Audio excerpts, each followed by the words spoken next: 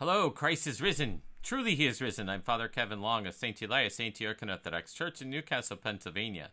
Today's Wednesday, May 10th, 2023, and here are the readings for today. A reading from the Acts of the Apostles, chapter 14, verses 6 through 18. In those days the apostles fled to Lystra and Derbe, cities of Lycaonia, and the surrounding country, and there they preached the gospel. Now at Lystra there was a man sitting, who could not use his feet. He was a cripple from birth, who had never walked. He listened to Paul speaking, and Paul, looking intently at him, and seeing that he had faith to be made well, said in a loud voice, "Stand upright on your feet." And he sprang up and walked. And when the crowd saw what Paul had done, they lifted up their voices, saying in Lycaonian, "The gods have come down to us in the likeness of men." Barnabas they called Zeus, and Paul, because he was the chief speaker, they called Hermes. And the priest of Zeus, whose temple was in the front of the city, brought oxen and garlands to the gates and wanted to offer sacrifice with the people. But when the apostles, Barnabas and Paul, heard of it, they tore their garments and rushed out among the multitude, crying, "Men, why are you doing this? We are also men, of like nature with you, and bring you good news, that you should turn from these vain things to a living God, who made the heaven and the earth and the sea and all that is in them. In past generations he allowed all the nations to walk in their own ways, yet he did not leave himself without witness. For he did good, and gave you from heaven rains and fruitful seasons, satisfying your hearts with food and gladness." With these words they scarcely restrained the people from offering sacrifice to them. A reading from the Holy Gospel according to St. John, chapter 7, verses 14 through 30. Let us be attentive. About the middle of the feast, Jesus went up into the temple and taught. The Jews marveled at it, saying, "How is it that this man has learning when he has never studied?" So Jesus answered them, "My teaching is not mine, but his who sent me. If any man's will is to do his will, he shall know whether the teacher is from God or whether I am speaking on my own authority. He who speaks on his own authority seeks his own glory. But he who seeks the glory of him who sent him is true, and in him there is not falsehood. Did not Moses give you the law? Yet none of you keeps the law. Why do you seek to kill me?" The people answered, "You have a demon. Who is seeking to kill you?" Jesus answered them, "I did one deed, and you all marvel at it. Moses gave you circumcision, not that it is from Moses, but from the fathers. And you circumcise a man upon the Sabbath. If on the Sabbath a man receives circumcision, so that the law of Moses may not be broken, you are angry with me because on the Sabbath I made a man's whole body well? Do not judge by appearances, but judge with right judgment." Some of the people of Jerusalem therefore said, "Is not this the man whom they seek to kill? And here he is, speaking openly, and they say nothing to him.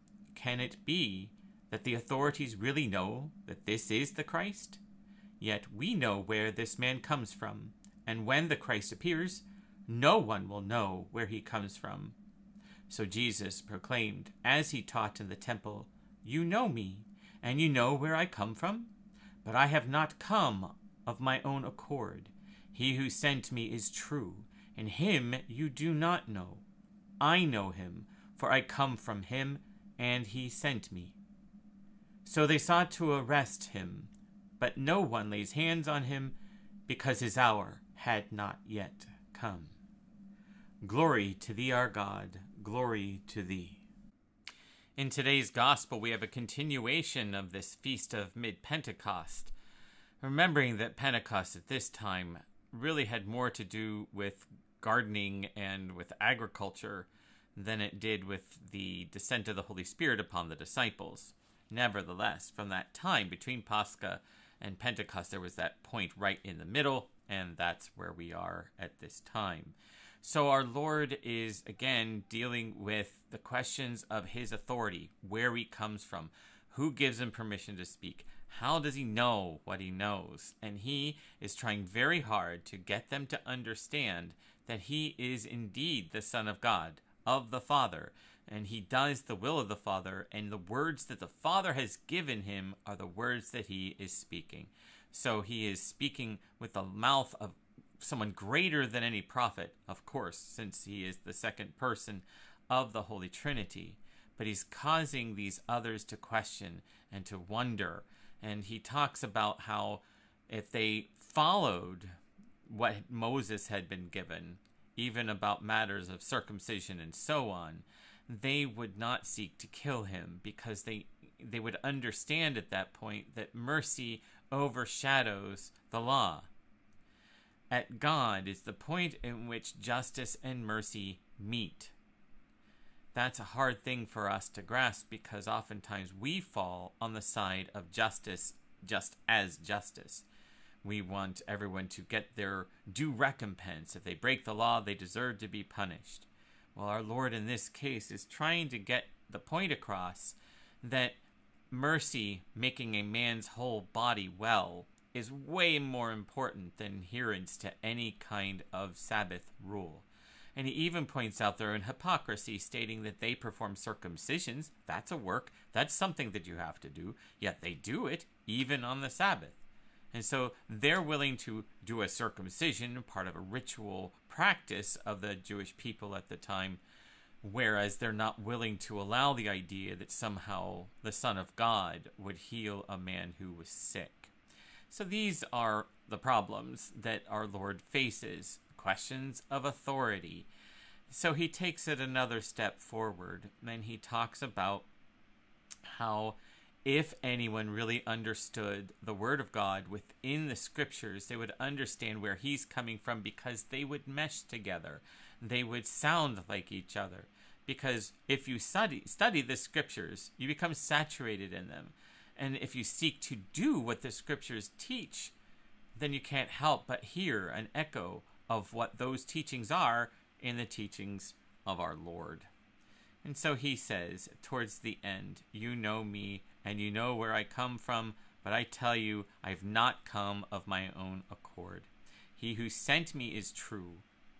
That's God the Father, and him you do not know. So an accusation, I know him because I come from him, and he sent me. This is what our Lord again says about the relationship between him and the Father. And then this next great line, so they sought to arrest him, but no one laid hands on him, because his hour had not yet come. So again, in the Gospel of John, we have this statement that Jesus cannot be harmed. He can't even have a hand laid on him until it's that his hour finally arrives. And we heard that referenced right as we were coming into Holy Week. So may God guide us in our own way as we study the Scriptures, as we intensify our prayers, as we hear the words that are spoken in the Gospels and in the law that was given to Moses. As we hear those things, may they harmonize with our own hearts, that the things that we do are seeking to serve God as best as we possibly can. Not all of us need to be priests or nuns or anything like that, but we can all do our best to love him with every ounce of our being. And when we do that, we will love our neighbors as ourselves, and we will also find peace and fulfillment in the fulfilling of those tasks. Well, I hope you found this video helpful. If you did, please consider giving it a like and subscribing to this channel. Share this with your friends. And if you want to interact with me, if you have questions, if you want to challenge anything, or you just want to say whatever you'd like to say, please leave a comment in the section there below. In the meantime, I pray that God will bless you and those that you love today and always. In the name of the Father, Son, and Holy Spirit, one God, amen. Thank you very much for joining me. You have a great day. Christ is risen. Indeed, he is risen. And God willing, we'll see you tomorrow.